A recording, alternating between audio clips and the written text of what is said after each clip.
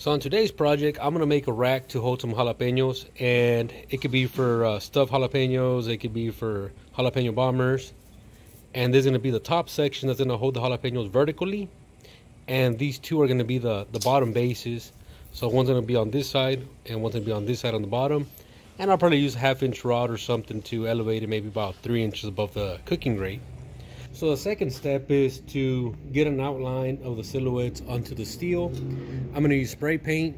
This is leftover, so we can use whatever color.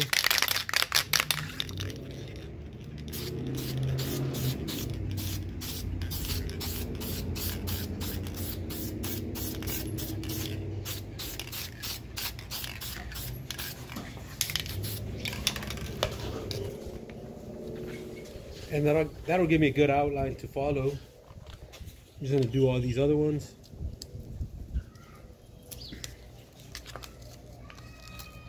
So it's a good thing when you do this kind of stuff, have several printouts in case you tear them out.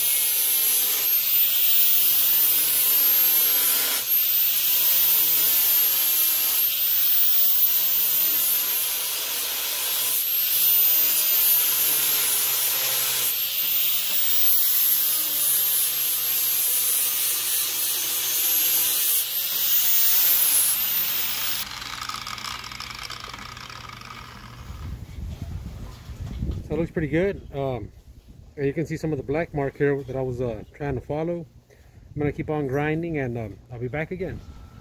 So here's the wire speed. It's 250, 252, 18 volts, and inductance is like 6.5. So we're gonna go ahead and tack this and see how she comes along.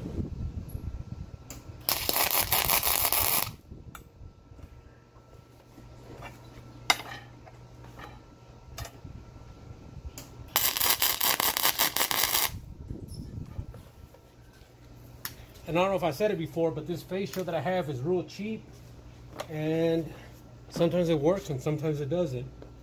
Let me get my square real quick.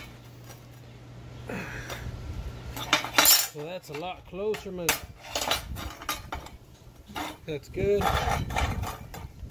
On this one is way off.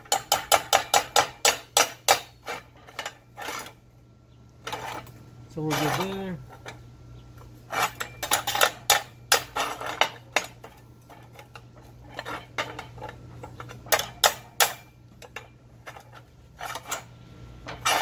We're gonna give it a quick tack again.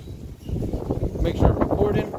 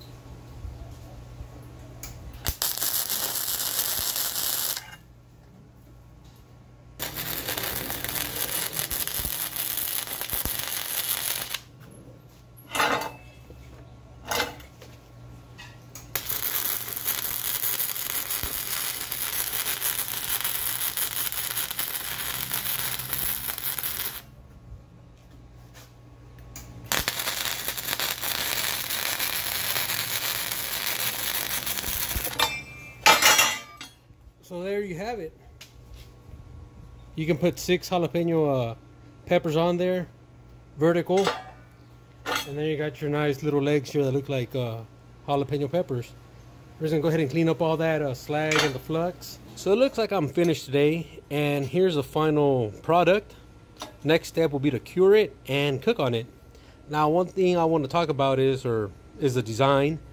You know, these holes could be a little bit bigger, and I could have also placed maybe about 2 more on here. Now the height will determine on your grill if to make the legs longer or not. These are 3 inches in height, and the reason I went with the jalapenos on the bottom is I can use this just about on any grill and not have to worry about the legs falling through the grill grate or the expanded metal. And I think that's pretty much it. So all the edges are smoothed out, and like I said, find a design that you like online, stretch it out on a piece of paper, print it out, and if you don't like it, make a different design, or enlarge it or shrink it. Like I said, all these 3 pieces is the same one. I just changed the size on it.